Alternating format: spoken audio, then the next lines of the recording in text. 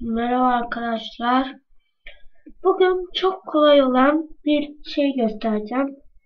Arkadaşlar Windows 8.1'i yeni yükleyen kişiler denetim masasını maalesef bulamıyor. Bunun için ne yapmalısınız onu göstereceğim.